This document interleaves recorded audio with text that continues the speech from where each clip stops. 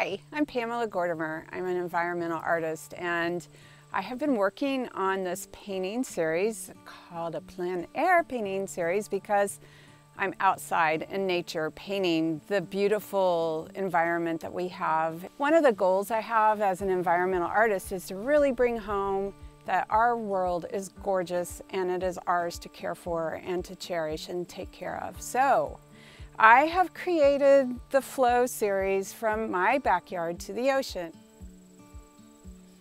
It's really interesting. Doing this whole series has been fascinating to me, just to realize how everything connects and how much bigger the Potomac River gets and more powerful, and just such a force of nature as you get down closer to the Chesapeake Bay. The wind comes off the water, there's nothing to block it, so much wildlife while I've been out painting. And it's really interesting because I came down here to go paint at Point Lookout, and my husband and I reserved an Airbnb to stay at while I was painting at Point Lookout. And when I got here, I was like, oh my gosh, this spot is so gorgeous. And I was like, I have to do a painting here. And the painting has a lot of significance environmentally. Right behind me is the annex to the Patuxent River Naval Air Force Station. And while I was painting here, I was noticing some foam washing up on the shore. And I was like, oh, that's cool, sea foam here on a creek, you know? And it's really interesting how big and powerful the waves get on this creek. It doesn't look like a creek to me, it's pretty big. But anyway, I will let the owner of this property tell you more about that foam that's washing up on the shore, and it's not sea foam, and it's not good, and it's very tied into environmental issues of this area. So it's really interesting how life brings you together with people that you have common interest with. My name's Pat Elder, and I live here in St. Mary's City, Maryland, on the banks of St. Inigoes Creek, and I met Pam a couple weeks ago when she stayed in my place here. I operate with my wife Nell an Airbnb, and we were happy to open our home and have her paint some of this beautiful scenery. You know, I can't say with any scientific certainty that the foam contains massive quantities of PFAS, but I did test the water here in February, the water beyond the foam.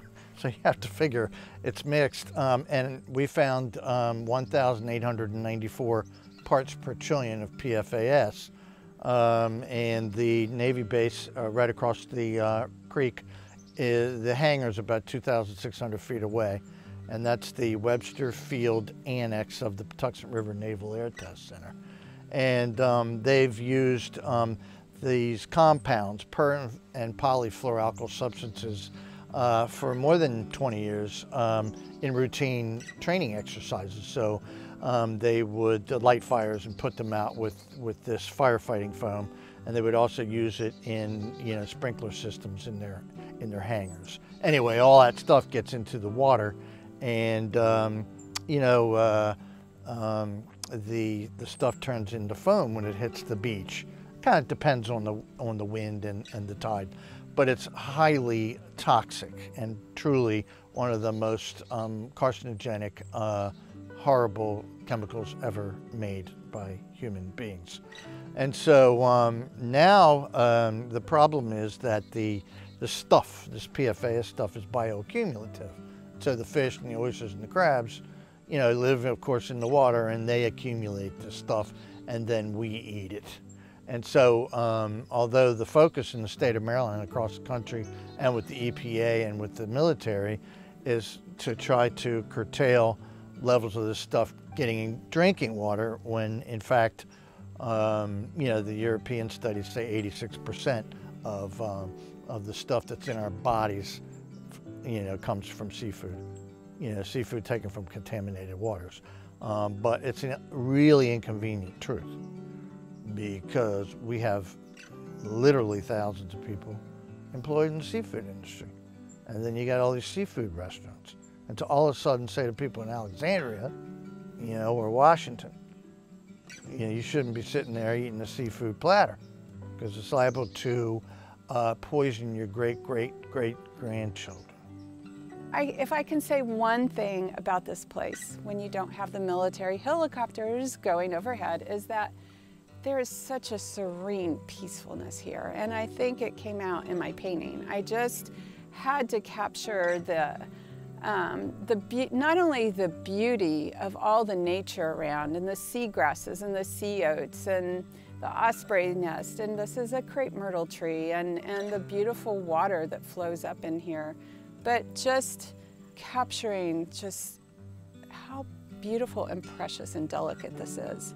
This place here is fragile, and you don't think it's fragile, but it is. Every ecosystem here is dependent on another ecosystem, which is dependent on us. So, having said all that, now this painting is almost done. I'm just doing the fine touches, and then when I'm done with the fine touches, I'll let it dry completely, and I'll go into a glazing process.